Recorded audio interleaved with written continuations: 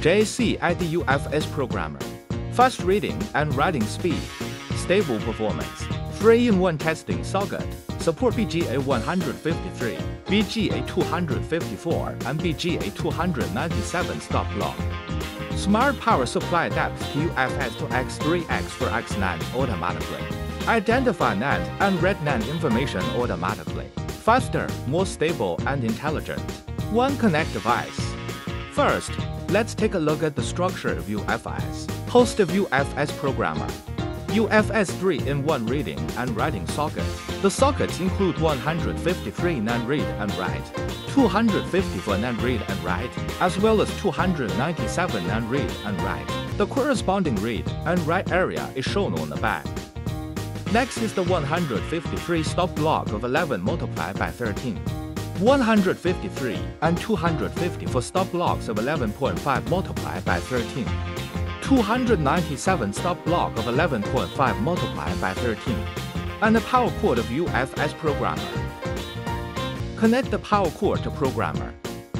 Select the needed stop block. Here we choose the 153 and 250 for stop blocks of 11.5 multiplied by 13. Buckle the 3-in-1 read and write socket on the Programmer. This is a 250 for NAND, so let's buckle the socket on the position of 245. Find the upward marking arrow of the stop block and buckle it into the socket. Align the NAND with one pin and put it in.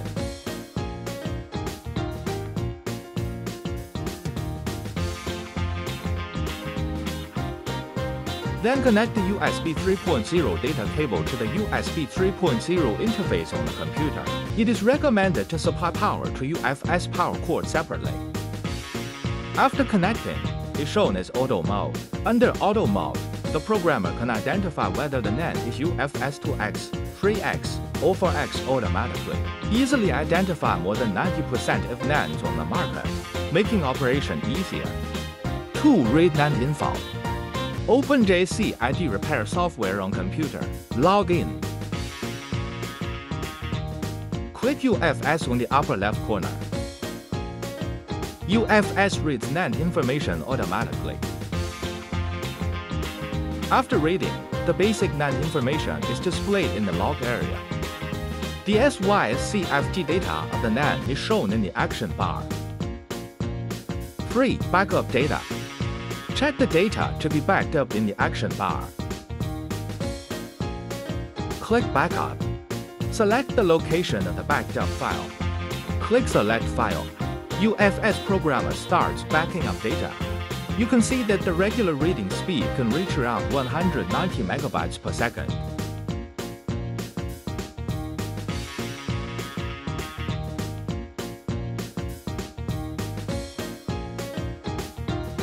The log area shows that the reading is completed and the file has been backed up.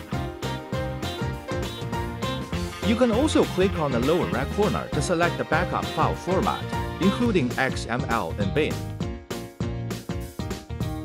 4. Erase data. Check the data to be erased in the action bar. Click Erase in the lower right corner. The system begins to erase the ticked information. The log area shows that the process is completed and the data has been erased successfully. 5. Write the backed up data. Click Import.